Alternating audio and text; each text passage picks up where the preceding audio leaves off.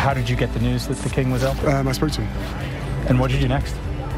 I jumped on a plane and went to go and see him as soon as I could. Prince Harry was ready to end the royal rift and speaking for the first time since his father's cancer diagnosis. What's sort of your outlook on his health? That stays between me and him. An illness in the family can have a galvanizing or sort of reunifying effect for a family. Absolutely. Is that possible in this case?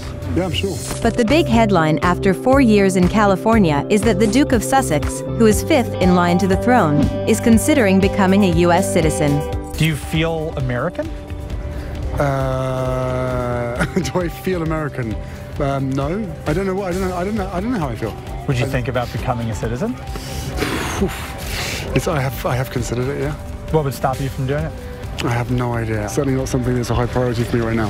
Harry's focus right now is building buzz with Meghan for next year's first ever Winter Invictus Games in British Columbia. The couple held hands and check this out. Meghan took video as Harry raced downhill headfirst at 61 miles per hour on a skeleton sled. Oh man.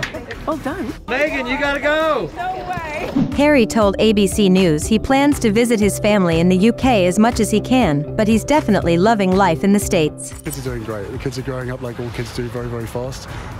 They've both got an incredible sense of humor and make us laugh and keep us grounded every single day. I'm just very grateful to be a dad. The couple's 3-day trip ends today, Sunday. Harry's AR Strange big brother has a big public appearance. Prince William will attend the BAFTA Film Awards in London solo as Kate continues to recover from abdominal surgery.